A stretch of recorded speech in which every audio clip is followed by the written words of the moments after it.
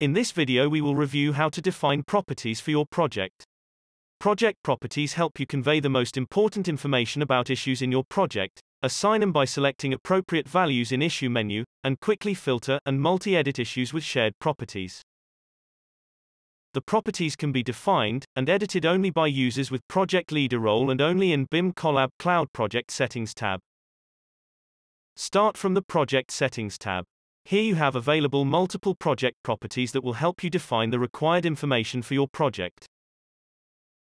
The Team Members tab provides an overview of added team members that will participate in the project. You can add new team members by clicking on the plus icon, or remove members from the project by selecting the minus icon. Members can be restored at any time by turning on the Removed Team Members toggle and clicking the restore icon under the user's name.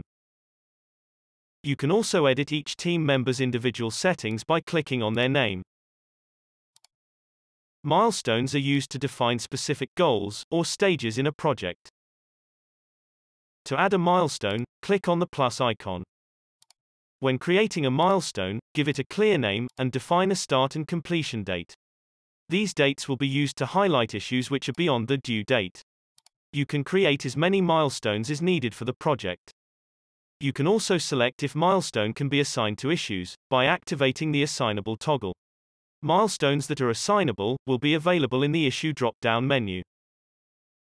You can edit milestone information at any time during the project by clicking on the milestone name and saving after the changes.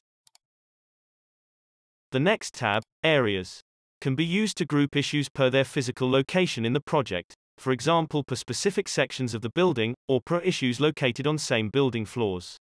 To add a new area, click on the plus icon. Here you can define a clear name for the area, and assign an area owner from the previously added team members. When an area owner is defined, any new issue that is assigned to this area will also be by default assigned to this team member. The next available tab, Labels, can be used to label and define any metric needed in the project. By default, labels are named per typical project disciplines. You can rename existing labels by clicking on a label name and create new ones by clicking on the plus icon, or remove labels by clicking on the minus icon. The next tab, Types, is used to distinguish between different types of issues. Predefined types values are clash, fault, inquiry, issue, remark, and request. However, you can rename existing types by clicking on a type name and create new ones by clicking on the plus icon, or remove types by clicking on the minus icon. You can also select one of the types to be a default type, in case a type is not selected in the issue properties. On to the Priorities tab, which is used to communicate how urgent it is to resolve an issue. By default, there are 5 priorities: critical, major, normal, minor, and on hold. Unlike other values, the number of priorities are fixed, and none can be added or removed.